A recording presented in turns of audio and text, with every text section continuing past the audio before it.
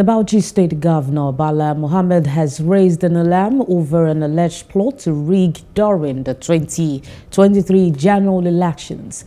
The governor said he is aware that some agents are trying to use the federal might to rig him out of office next year at the polls.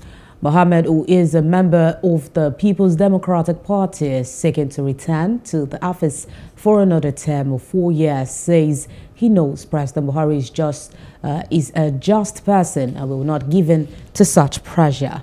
The governor making the remarks when he received some members of the Bauchi State Christian community who paid him a Christmas visit, said the element at work will not succeed and noted that the president is assured a free, fair and credible election. Our own responsibility is Bauchi. Our federation is Bauchi, even though we believe in the federation. When Bauchi walks, everywhere will walk. Let us work together. Let us move together with unity. There are so many plans to rig the election using the federal might. Will it work?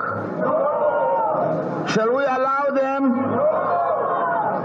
We are with God and with... Hello, hope you enjoyed the news. Please do subscribe to our YouTube channel and don't forget to hit the notification button so you get notified about fresh news updates.